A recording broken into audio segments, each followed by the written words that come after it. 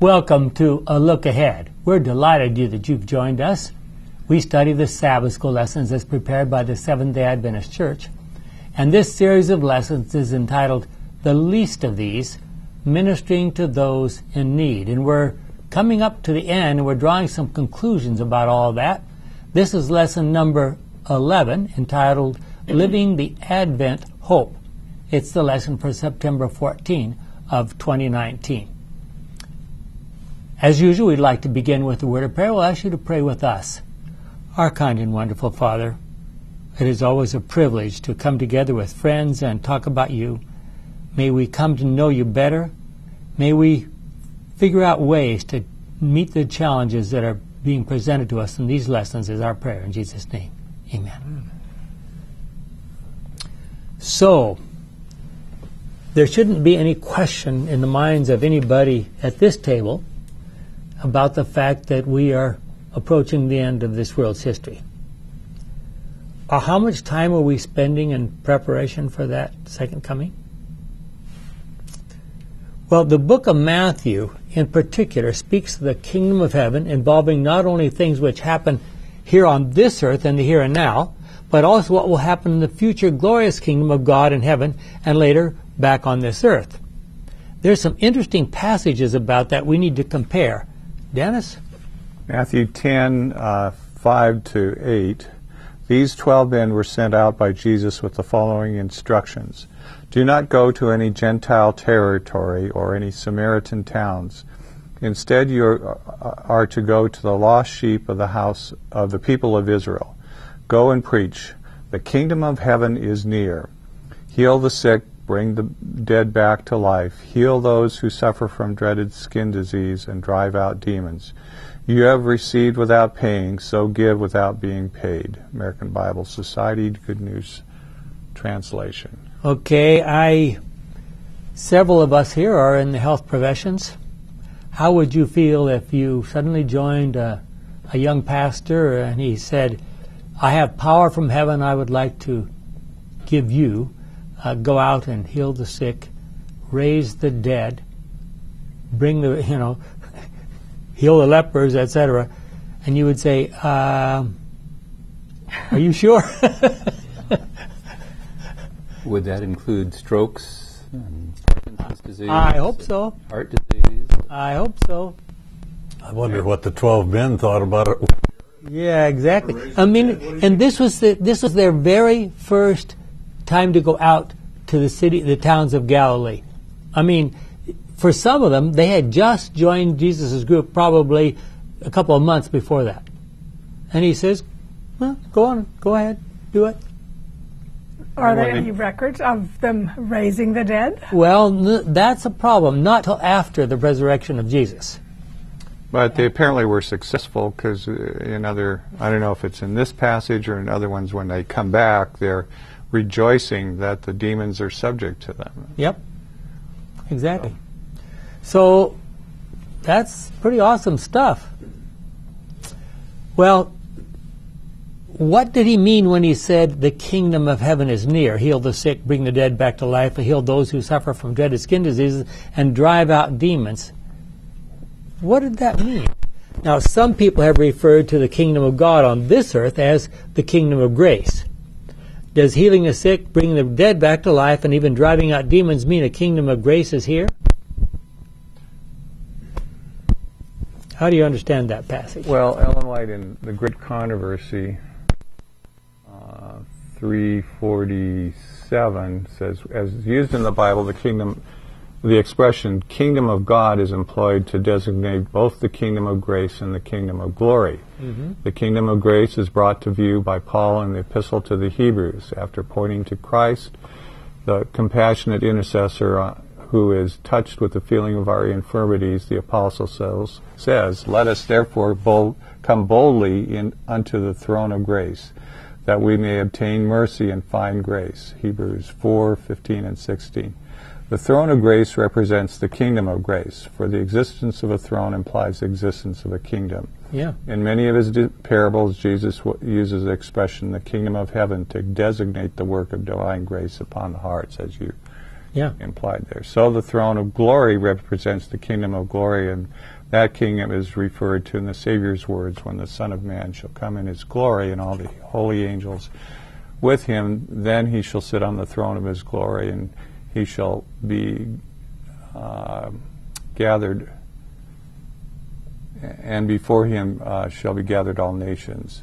This kingdom is yet future. It is not to be set up until the second advent of Christ. So that kind of gives the... there's more to the passage. And yet, Jesus said, this is John 18:36, my kingdom does not belong to this world. If my kingdom belonged to this world, my followers would fight to keep me from being handed over to the Jewish authorities. No, my kingdom does not belong here. Right. It's part of his presence actually brought the kingdom of grace to us. So it had come near or was amongst us, and we have the potential because the kingdom is within us, not out there somewhere. Yeah, see, I've always thought that he said the kingdom of heaven is here. He's there. That's the kingdom of heaven, them being near him. Okay.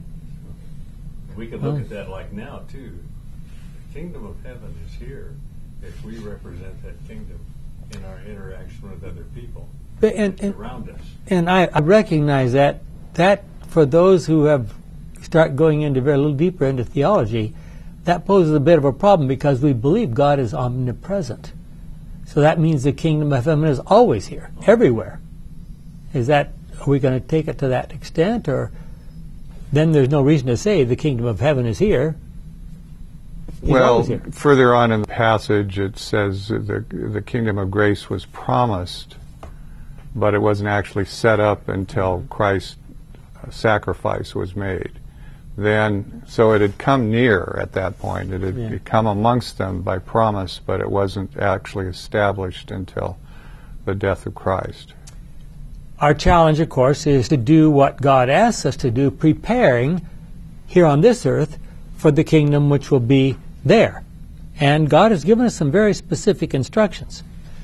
Well, from the day of Adam and Eve, when they sinned and were expelled from the garden, the human race has hoped for a better day. Some have been in slavery, exile, oppression, poverty, or innumerable other injustices and tragedies. And since we believe that God has the power to intervene, the cry has been, how long, Lord, before you do something? Is God the one that's holding things off? Delaying the coming?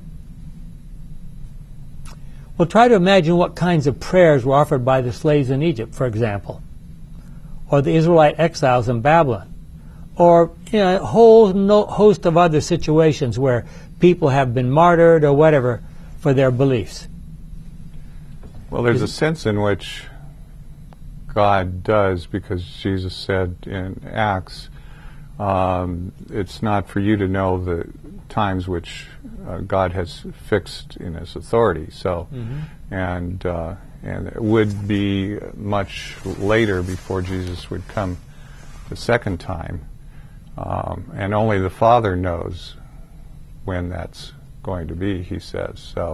So there's a certain sense in which that, but it may have more to do with everything being ready. In other words, He's the one that decides when things are ready, as opposed to, well, on this date, whatever happens.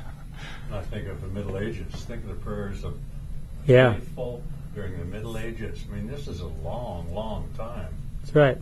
Did they think those prayers were doing any good? Well, and we have suggested some might be tempted to believe that our prayers never reach God's throne. But even the blood of the martyrs was and is crying out, and that cry was and is being heard in the throne room of heaven. What evidence do we have for that, Myra? Revelation 5:9 and 10. Then the Lamb broke open the fifth seal. I saw underneath the altar the souls of those who had been killed because they had proclaimed God's word and had been faithful in their witnessing.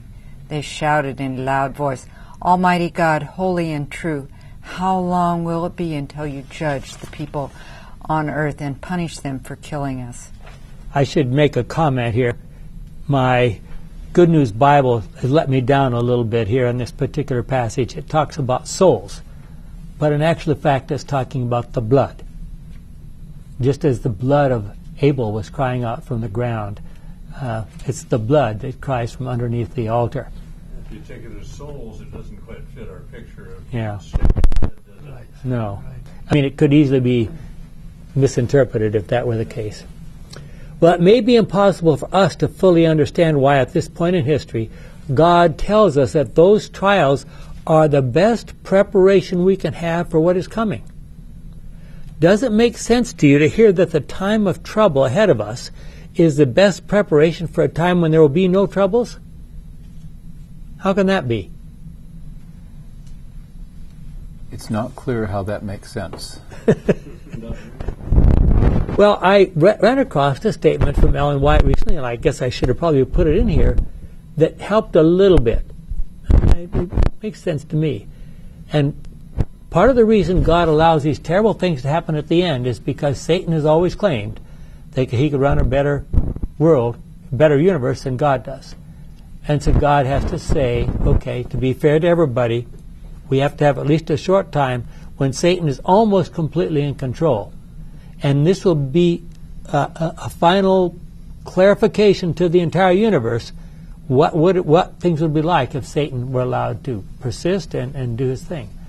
So in that sense, I guess it's necessary. Well, nothing we do is for good is in our own strength. So trials deepen our relationship with God, and that prepares us for even deeper experiences. Here's what's incredible in our next paragraph in our handout. By the way, our handouts, if you're interested, can be found on our website at theox.org. That's THEOX.org, and you can see most of the materials and so forth that we use here. Well, it turns out that Satan firmly believes, believe it or not, it's hard for us to believe it, he firmly believes that given complete freedom, everyone would choose to be as selfish as he is. But God says that is not true.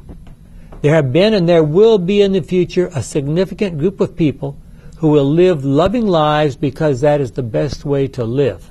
Satan denies that and does not believe that it will ever be possible. So as a last step in the war we call the Great Controversy, God will allow Satan to have near complete control of things on this earth so the entire universe can see what it would be like to have Satan in control. I don't know if that helps any, or maybe a little bit. I shudder to think of that. They shuddered? Yeah. Really? Yeah. Jim, I think you have a comment on that? I do, actually. Yeah? Zechariah I'm sorry. 1:12. Yes. Then the angel said, Almighty Lord, you have been angry with Jerusalem and the cities of Judah for 70 years now. How much longer will it be before you show them mercy? Okay. If you remember the story of Zechariah and Haggai, they were two Old Testament prophets, one quite elderly and one quite young, who were struggling to get the children of Israel, who had the relatively few children of Israel who had come back to Jerusalem, back to Judea, I should say, probably, from Babylon after being in exile, and they're struggling to get those people to come together and rebuild the temple. When that foundation was laid, some of the senior citizens wept because they said, this is nothing like Solomon's temple. And so Zechariah did what? He cried out, Lord, how much longer will it be before you show them mercy? Well, even in the successful days of David, while expanding his kingdom and writing the Psalms, there were many of them bemoaning with laments about the apparent prosperity and good fortune of the wicked, while the righteous are abused, exploited, and poor. What is behind those laments? Psalms 94, 3-7. How much longer will the wicked be glad? How much longer, Lord? How much longer will criminals be proud and boast about their crimes? They crush your people, Lord. They oppose those who belong to you. They kill widows and orphans and murder the strangers who live in our land. They say, the Lord does not see us. The God of Israel does not notice. People who do not believe in the omnipotence of God or maybe even the existence of God, may feel that injustice, poverty, and trouble are just a natural part of living on this earth. But for people who believe in an almighty God who could prevent such problems, there's a tendency to repeat the words of Habakkuk. Habakkuk 1, verse 2. O Lord, how long must I call for help before you listen, before you save us from violence? Well, under the inspiration of the Holy Spirit, Paul recognized that all creation was groaning with pain, like the pains of childbirth, because of the evil in our world. But God has not forgotten, and He is not ignoring the problem. Okay, this is from Romans 8:19-22. All of creation waits with eager longing for God to reveal His children. For creation was condemned to lose its purpose, not of its own will, but because God willed it to be so. Yet there was hope. There was the hope that creation itself would one day be set free from its slavery to decay and would share the glorious freedom of the children of God. For we know that up to the present time all of creation groans with pain, like the pain of childbirth. Wow. Well, even Jesus is recorded in Luke 18:1-8, and maybe I'll just take a moment to read that. Then Jesus told His disciples a parable to teach them that they should always pray and never become discouraged. In a certain town there was a judge who neither feared God nor respected people. And there was a widow in that same town who kept coming to him and pleading for her rights, saying, "Help me against my opponent." For a long time the judge refused to act, but at last he said to himself, "Even though I don't fear God or respect people, yet because of all the trouble this widow is giving me, I will see to it that she gets her rights. If I don't, she will keep on coming and finally wear me out." And the Lord said, "That's just the way I behave, right?" No. Listen to what that corrupt judge said. Now will God not judge in favor of His own people who cry to Him day and night for help? Will He be slow to help them? I tell you, He will judge in their favor and do it quickly. But will the Son of Man find faith on earth when He comes? Wow. Sometimes Christians lay themselves open to being accused of being, quote, so otherworldly minded that they are of no earthly good. You've probably heard that expression once or twice before.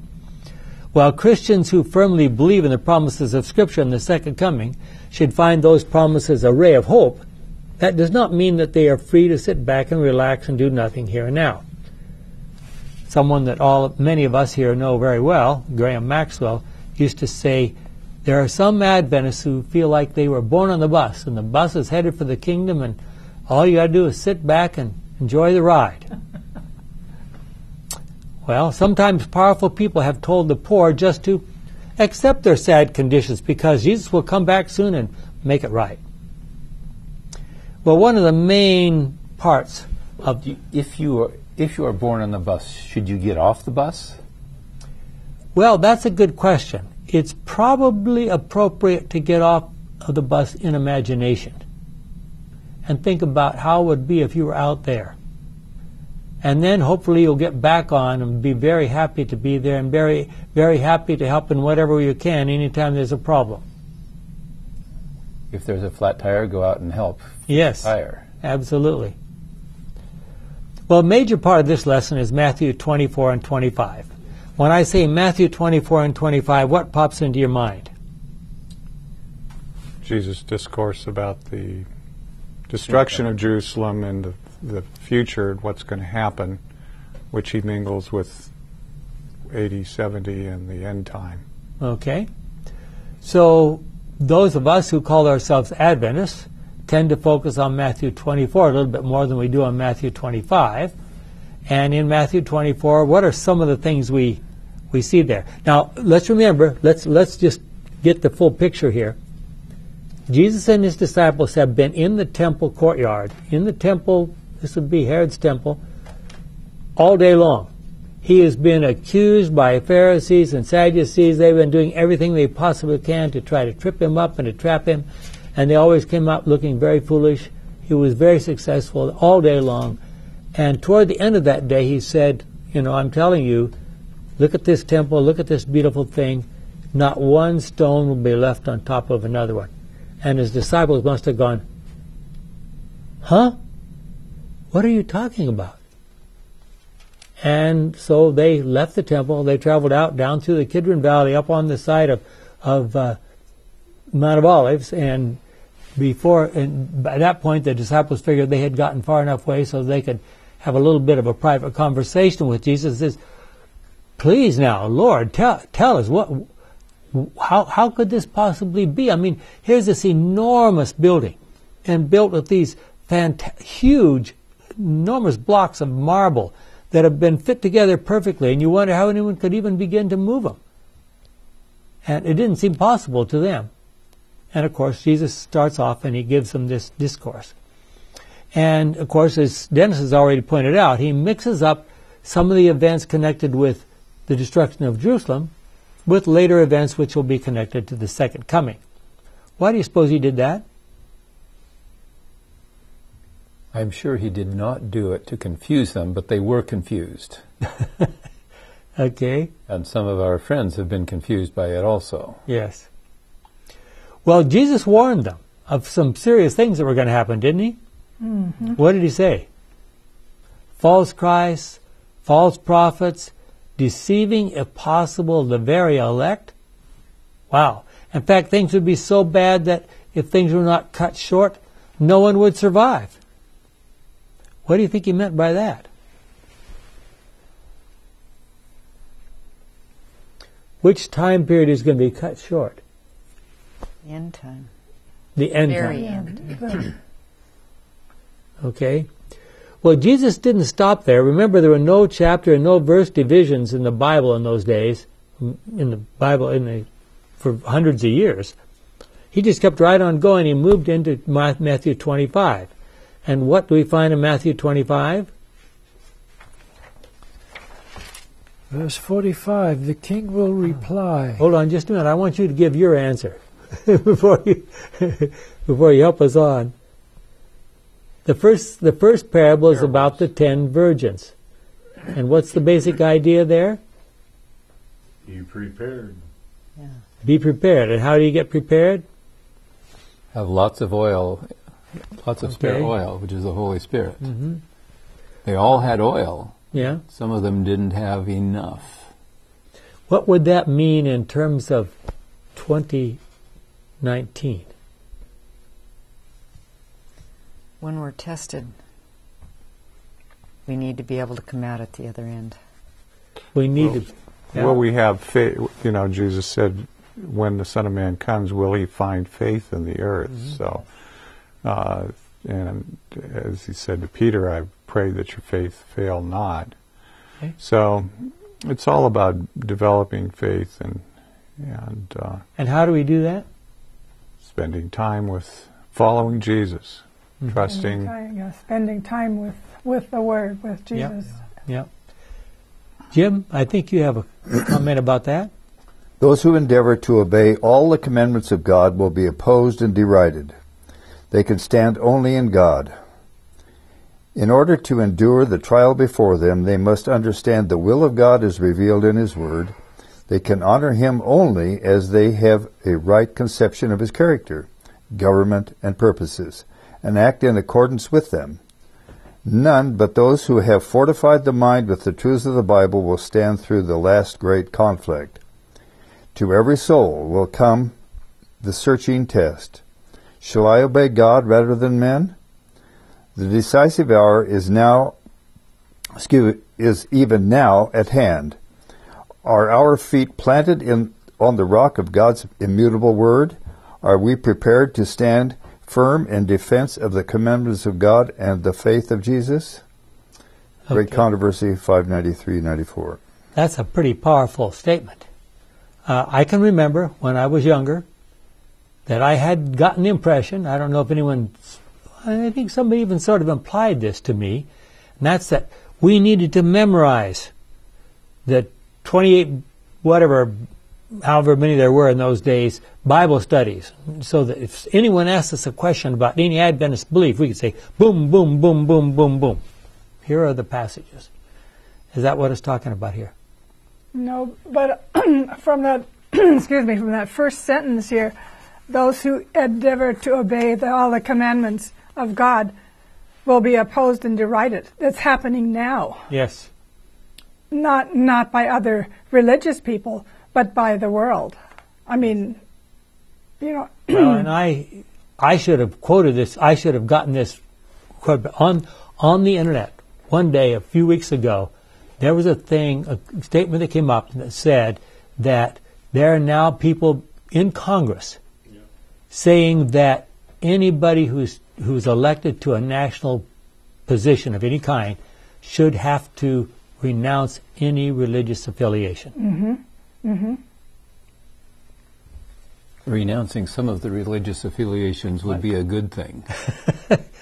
You didn't have to say that quite so loud. Well, but no, but it's true. It's true. It's true. And I always wonder, I try to put myself in these situations. What would our world be like if, take your pick, a Muslim had started the United States, or a Buddhist, or a Hindu, or even worse, an agnostic or an atheist? There would be no constitution. Not the kind we have now, that's for sure. It would be constituted with everything negative. We would be, would we want to be in Iran? Would we want to be a China? Would we want to be a Russia? Well, Jesus goes on to talk next about what? The parable of the talents.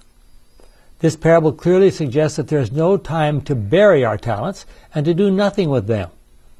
Everyone needs to be using whatever talent or talents he has to promote the kingdom of God. So, what is God saying? We need to be using those talents to spread the gospel, to tell people the truth, right? And how well are we doing at that? And then, of course, there's that final talk about the final judgment. And what was his conclusion? That's Matthew 25:31-46. And here's his conclusion. The king will reply, I tell you, whenever you refuse to help one of these least important ones, you refuse to help me. And then, of course, earlier he said just the mirror image of that, whatever you did for them, you did for me. Wow. The judgment seems to turn on this particular point. What we have done here in this life to help the poor and needy and uninformed about the future kingdom. So what should be our role each day? Do we believe the words of Jesus? Well, that's what Jesus came to do, to share the kingdom with poor and blind and naked individuals, all of us. And that was, he said, the will of God. That he do that. He didn't come to do his own will, but the will of the Father. So that should be our purpose also, to do the will of the Father. And we see that in the life of Jesus, reaching out to those who are in need, in whether physically, and we'll get to that aspect later, but also spiritually. Okay, so let's say you're a mechanic and you work in a garage. How do you share the gospel while you're working at the garage? Well, you deal fairly with you. Okay. Instead of saying, you need a new this or that, when they really don't. Yeah. And, think of all the other kinds of jobs. You're an accountant, you're a whatever. Sure, you need to be honest. You need to do your very best. Those things should be obvious, but is that the way you share your talents? Are there any other suggestions? I just think that if we're aware and looking for opportunity, God will send them, especially if you pray, Lord, let me be a right influence today. Somebody that I make contact with. I find that prayer answered almost every single day with new people I meet. They bring it up, gives me a chance to put in a word for the kingdom. Wow. Well, I think how we treat them is foundational, because if we're trying to cheat them and then we try to we get them to come to church, there's going to be a conflict. There's going to be a resistance. Spend time with them. Yeah. Show interest in their lives. Just plain being nice goes a long ways. Yeah, exactly. Yeah. Well, but there's no reason for us now at this point in time to be disappointed and discouraged. Dennis, I think you have something about that in 1 Corinthians 15. Yes, verses 22 to 23. For just as all people die because of their union with Adam, in the same way all will be raised to life because of their union with Christ. But each one will be raised in the right order. Christ, first of all, then at the time of his coming, those who belong to him. So, what Paul is suggesting there is that the resurrection of Jesus Christ in the newness of life, of course, is a Christian's promise that God can do the same thing for us. Consider what Paul wrote, if in fact there is or will be no resurrection from the dead. He made a pretty blunt argument about that. Myra? Yes. 1 Corinthians 15, 12 to 19. Now, since our message is that Christ has been raised from death, how can some of you say that the dead will not be raised to life? If that is true, it means that Christ was not raised. And if Christ had not been raised from death, then we would have nothing to preach, and you would have nothing to believe. More than that, we are shown to be lying about God, because we said that he was raised from death. But if that is true, that the dead are not raised to life, then he did not raise Christ. For if the dead are not raised, neither has Christ been raised. And if Christ has not been raised, then your faith is a delusion, and you are still lost in your sins. It would also mean that the believers in Christ who have died are lost. If our hope in Christ is good for this life only and no more, then we deserve more pity than anyone else in all the world. Sounds like lawyers speak. Wow, yeah. Is it really true that living a Christian life here and now is pitiful? I don't think so. Mm-mm. I certainly do not see that at all. I firmly, and I just think of different things. I obviously am a physician, and I deal with a lot of people, and many of them are people who are disabled and have had all sorts of problems in their lives. I deal a lot with a lot of disadvantaged people, and they are always coming to me and said, I've had people come in and says, every time we come here, you look younger than you did last time. I said, hold on, it's not quite possible, but they think it's amazing that someone like me can be as healthy and so forth as I am at my age. But there is the point that if we preach about Christ being raised from the dead and there is no resurrection, then we're lying. Yeah. Yeah. And we say God did this. Yeah. If God can't do that, then we're a fraud. Yes, exactly. And that's what we should be pitying, someone who believes a lie. Fraud. I firmly believe that anyone who fully understands the gospel would choose to live a Christian life here and now, even if there were no future reward.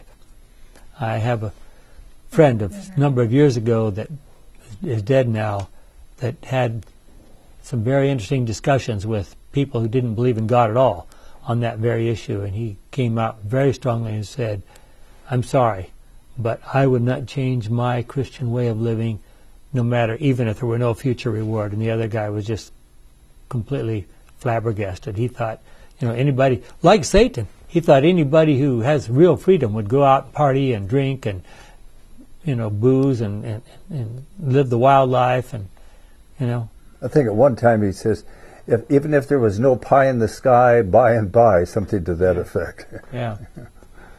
Well, think about the stages of change that took place in the lives, attitudes, and outlooks of the disciples, starting on Resurrection Sunday, and think of what happened just before that, up through Pentecost. And Gordon? Acts 2, verses 1 through 4, when the day of Pentecost came, all the believers were gathered together in one place. Suddenly there was a noise from the sky, which sounded like a strong wind blowing, and it filled the whole house where they were sitting. Then they saw what looked like tongues of fire, which spread out and touched each person there. They were all filled with the Holy Spirit and began to talk in other languages as the Spirit enabled them to speak. Wow. Soon the disciples were going out to spread the gospel to anyone who would listen, and they were not afraid even to die. Coming from 1 Corinthians 15:30 to 31, and as for us, why would we run the risk of danger every hour? My brothers and sisters, I face death every day. The pride I have in you, in our life, in union with Christ Jesus our Lord, makes me declare this. Wow. That's quite a testimony, huh? That's Paul. Yeah. Well, and we know many examples of Christian martyrs who've received treatment that they did not deserve. There's a very famous story about one of the guy who was probably the original bishop of the Christian church in Smyrna, and they tried to track him and they tried to get him for quite a long time. They finally caught him on a Sabbath afternoon, and he said, when they found him, he said there was a Christian family nearby. He said, "Come on into the house here." And while he asked the lady there, "Please prepare something good for these soldiers to eat." And he stood in the corner, and this is all documented. He stood in the corner of the room and prayed for every Christian he knew in the whole area while they were preparing to take him out to be martyred. Was that Polycarp? Yeah. Yeah. Quite a guy. Yeah, just an amazing story. Sometimes, however, it does seem like the wicked are successful and the righteous are punished or unrewarded. And what will be the final answer to all of that? Ecclesiastes 12:13 to 14. After all this, there is only one thing to say. Have reverence for God and obey His commands, because this is all that human beings were created for. God is going to judge everything we do, whether good or bad, even things done in secret. I can remember having a discussion about this with my friend and mentor, Dr. Graham Maxwell, and he said, I wish Solomon had come up with a better conclusion to his book than that. For sure. There's so much more than just look out for the judgment. Yeah. But maybe that's the best Solomon could do after the life he lived. And he started out so well. Well, he was mentally ill. Let's face it, that's the whole... He's pretty jaded by this time. Yeah. Ecclesiastes is a story of a mentally ill person. Mm-hmm. Well, Bible-believing Christians base their faith on their understanding of God and His character, their understanding of the nature of life and death, and the world in which we live. So we've got a lot of evidence stacked up there that we base our faith on. It certainly was not God's plan for our world to go through all of this. But God's judgment will get it all straight and correct in the end. And I was very happy this week as I was running. I was listening to some material from Ellen White, and she says in one place that it was God's plan originally that the Garden of Eden would gradually expand until the whole world would be like the Garden of Eden. I don't know whether that's going to be the way it's going to be. Huh? Where is that? That was in the SDA Bible Commentary. Volume 7A is what I'm looking at right now, listening to. So something she wrote maybe for Signs of the Times or something. Probably, yeah. Somewhere else. Yeah. Well, if you read Genesis 1, verse 2, the earth became a chaos. Yeah. If you read Isaiah 45:18, this earth was created to be inhabited, not a chaos. Yeah. So now you have a place to put the war in heaven. Yeah. It's a beautiful thing. And the Garden of Eden was the start. It makes a lot of good sense, what you just said there. Yeah. Well, I'm going to take time. I think we've got a couple of extra minutes. I'm going to read Revelation 21, 1 to 5, and then 22, 1 to 5.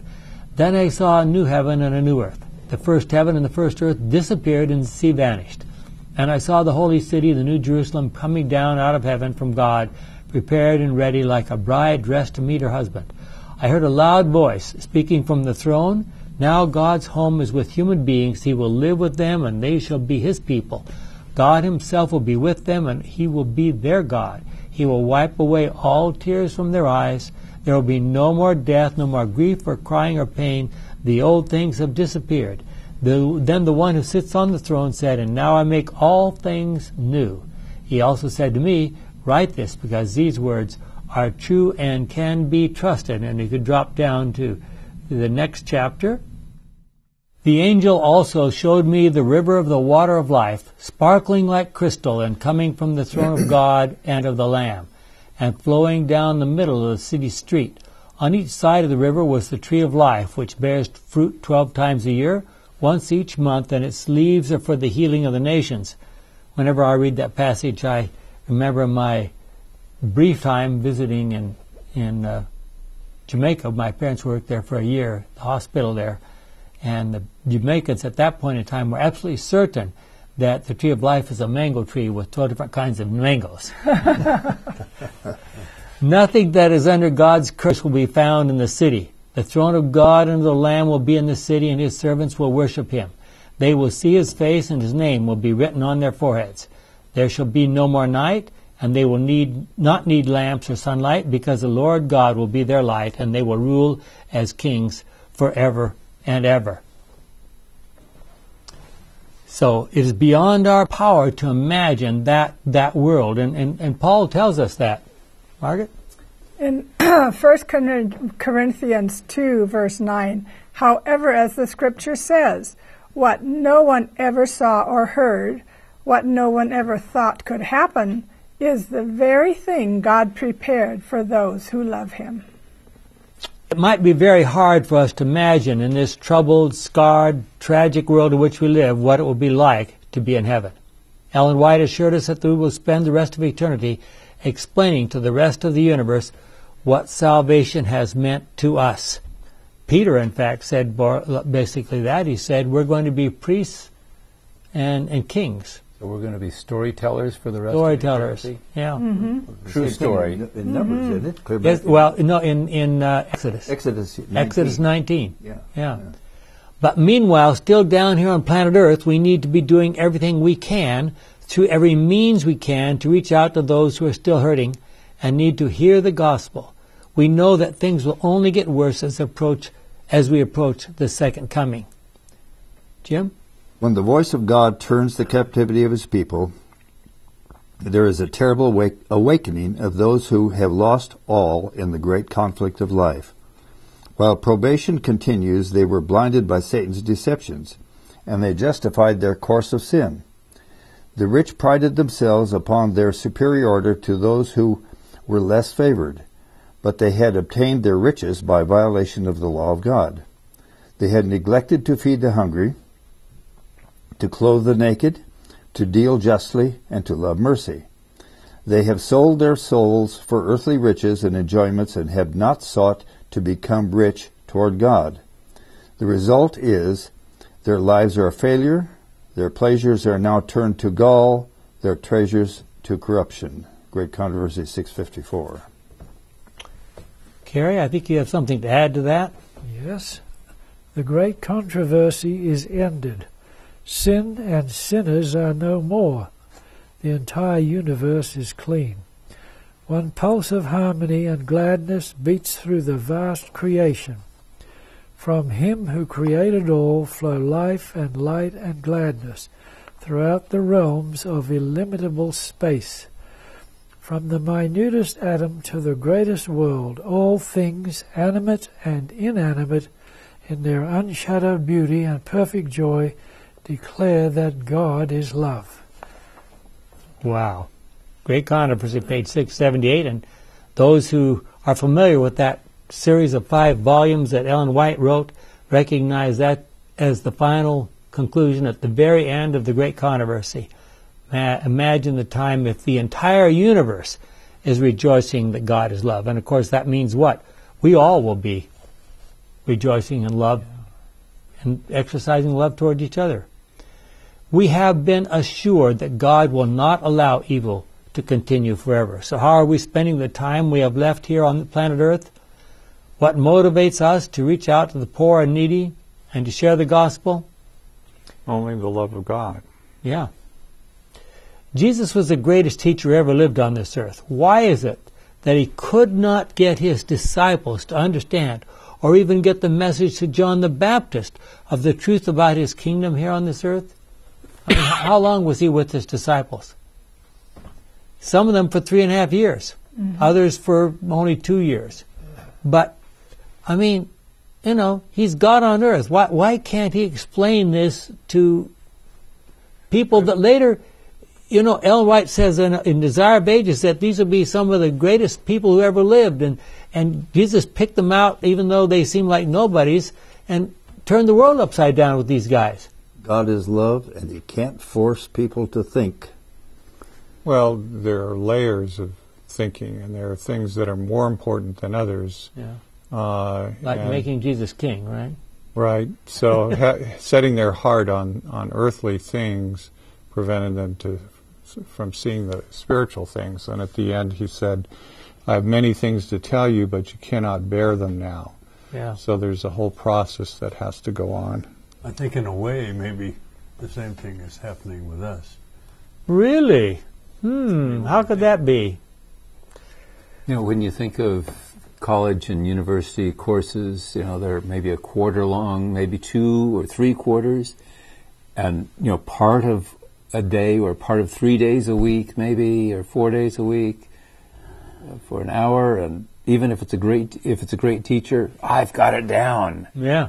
How come Jesus, as a great teacher, didn't get it down with that? Well, 16 hours a day for 3 years.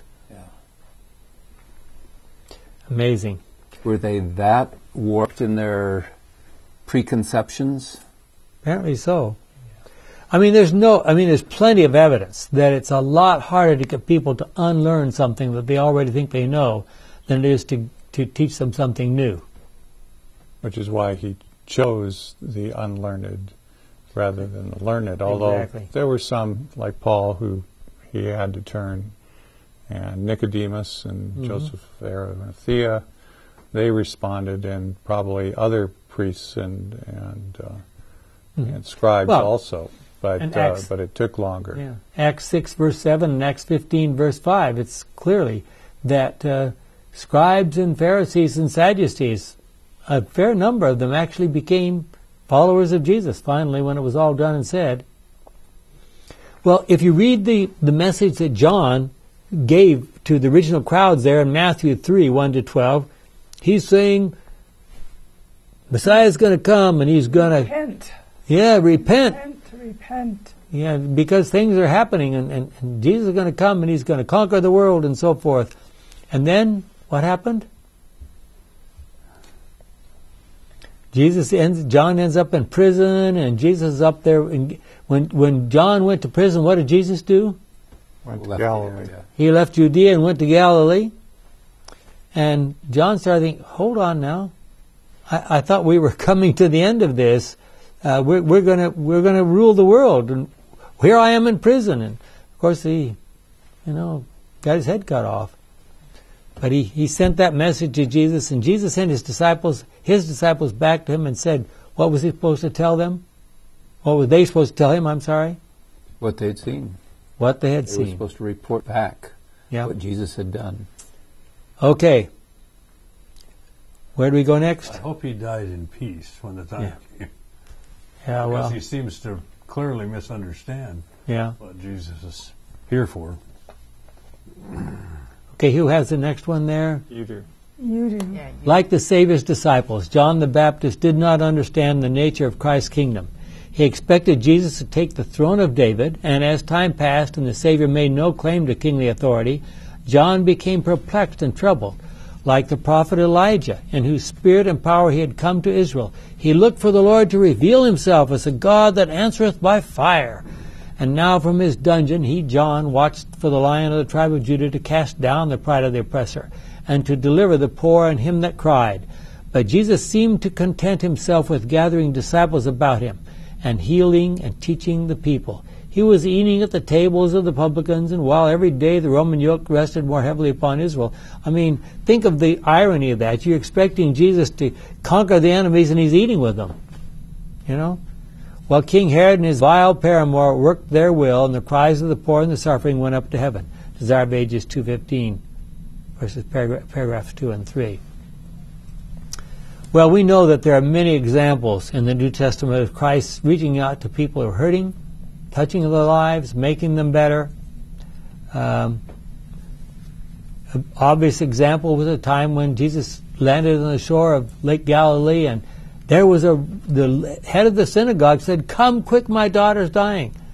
And Jesus raced over there, or he tried to, and there were crowds crowding around him. And what happened in the middle of that excursion to help his daughter? Woman with the issue of blood Yeah. touched his garment in hopes that... Instantly healed. Yes. You know, you know that God could do that all the time. He could give someone power to do that today if he chose. Why doesn't he?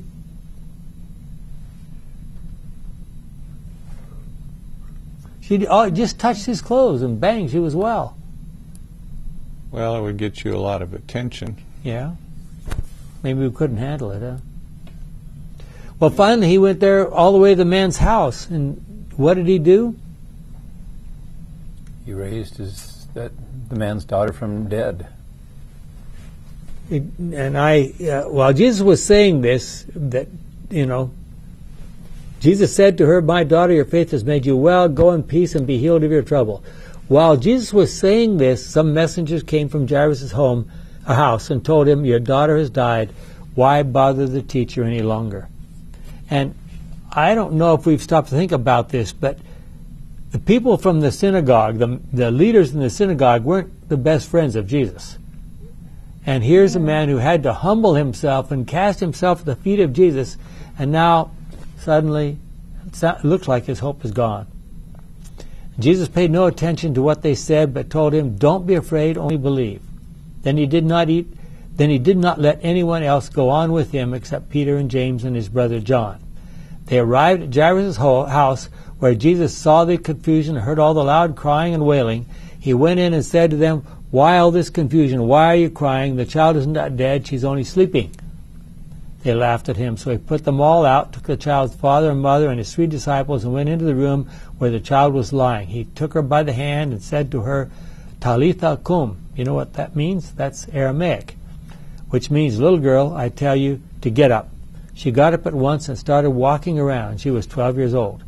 When this happened, they were completely amazed. But Jesus gave them strict orders not to tell anyone, and he said, "Give her something to eat."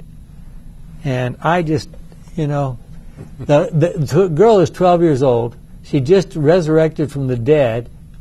Is she going to spend the rest of her life hiding in the house? I mean, there's no way you can hide that kind of information. Why did Jesus even bother to tell them not to tell anyone?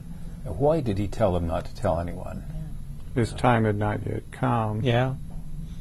So, bring too much attention to Jesus? Yeah, well, and Ellen White just says in Desire of Ages, he became so well known for his healing and so forth in Galilee, but especially in Capernaum, he couldn't go into a building. He had to stay out in the countryside all day long because the crowds who were following him, there was no place for them to go. Wow. Well, and then there's the story of Zacchaeus in Jericho. Dennis, I think. This is from the Great Controversy 492, paragraph 2 to 493. It is impossible to explain the origin of sin so as to give a reason for its existence.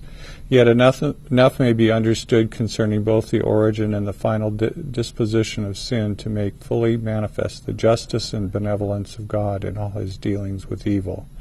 Nothing is more plainly taught in Scripture than that God was in no wise responsible for the entrance of sin, that there was no arbitrary withdrawal of divine grace, no deficiency in the divine government that gave occasion for the uprising of rebellion. Sin is an intruder for those for whose presence no reason can be given. It is mysterious, unaccountable. To excuse it is to defend it. Could excuse be found or cause be shown for its existence, it would cease to be sin.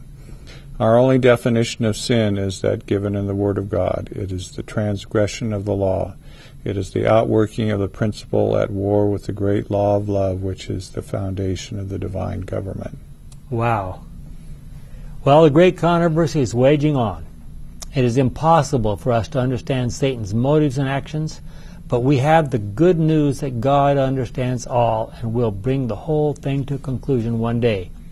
We must place ourselves on God's side and not on Satan's side. 1 John 3:8. Whosoever continues to sin belongs to the devil, because the devil has sinned from the very beginning. The Son of God appeared for this very reason, to destroy what the devil had done. In this lesson, we have suggested that Adventists need to be careful. And we're running out of time, but Gordon, you want to avoid two extremes. One, overexcitement about our expectancy of Christ's second coming that writes off the present world as doomed, and therefore militates against our putting forth any effort into working for the good of the society in which we live. And two, indifference to Christ's advent that makes the present world the main focus for which to live and work. For these indifferent ones, the present world is not a waiting room to the coming world, but a living room to occupy comfortably in a relaxed manner, from the Teacher's Bible Study Guide. So which of those rooms do you live in? Our kind and loving Father, we thank you for these challenges. They're thought-provoking. They're raising some real questions about how we should live our lives. And may all those who have shared with us and thinking through this lesson be blessed and be challenged as well, as our prayer in Jesus' name. Amen.